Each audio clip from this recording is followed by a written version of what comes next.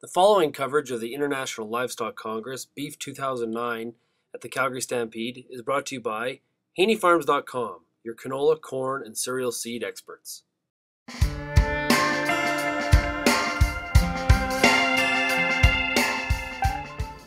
Okay, we're here today on RealAgriculture.com with Glen Hodgson. Glen is Senior Vice President and Chief Economist with the Conference Board of Canada out of Ottawa. Thank you, Glen, for joining us today. Good morning, Sean.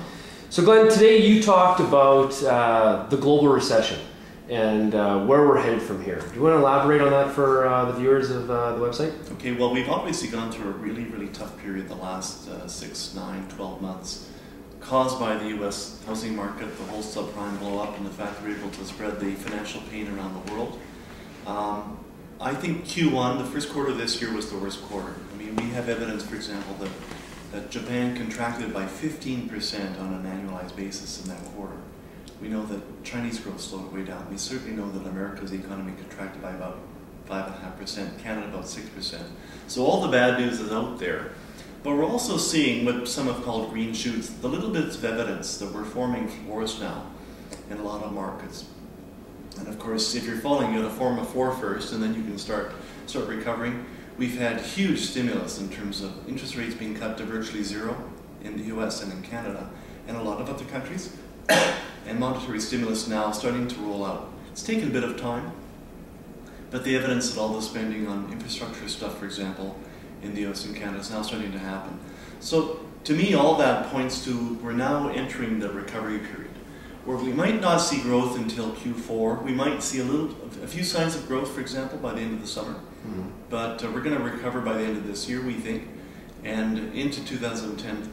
The problem is it's not going to be a very profound recovery. It's going to be a very weak recovery. I called it the joyless recovery in a commentary I did in the Globe and Mail on Monday, because there is so much baggage being carried by the U.S. consumer in particular, who was carrying, over-mortgaged, over-indebted, saw the value of their property fall by maybe a third over the last 2 years, stock market meltdown, worried about job loss. So all that's created a pretty negative mood in the United States. And the United States consumer is 15% of the world. 15% of global GDP is U.S. consumption.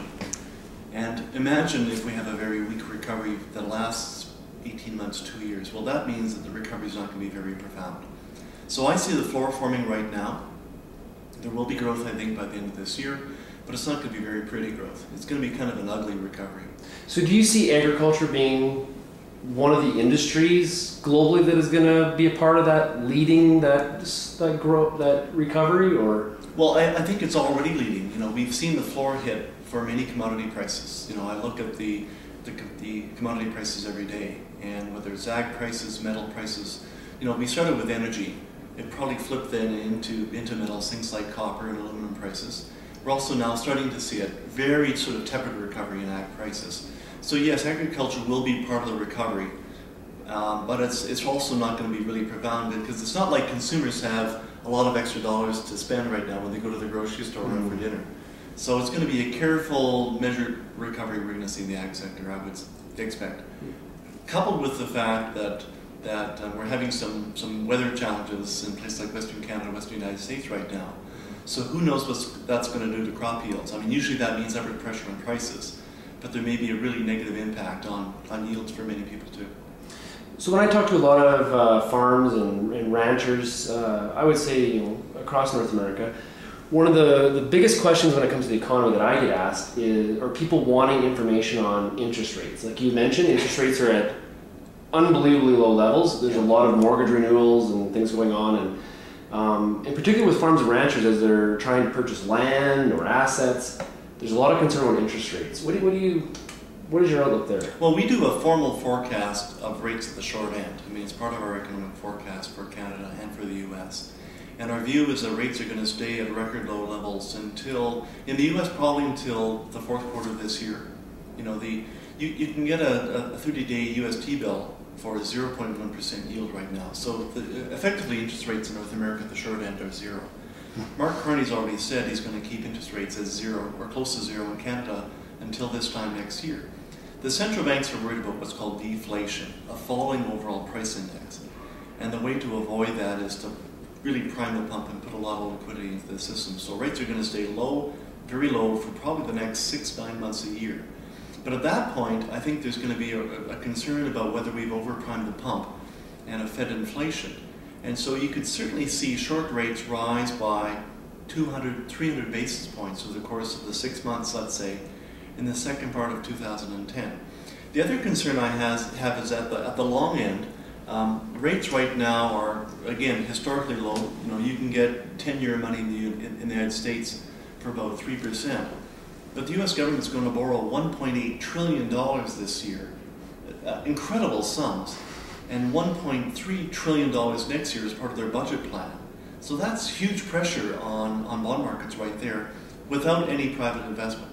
Imagine what's going to happen to long rates as the private investment starts to return. It's going to be what's called by economists crowding out. So a lot of pressure put on financial markets at that point. So I can certainly see yield curves through 2010 rise across the board.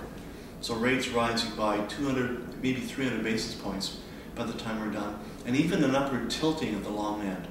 All that tells me that you have never had a better time to get access to money right now is the time to go lock in, you know, try and pre-finance as much of your activity as possible, because you're never going to get a better price. I should say that risk premia have come off. One of the things that happened last fall is that all of the risk factors in financial markets went crazy.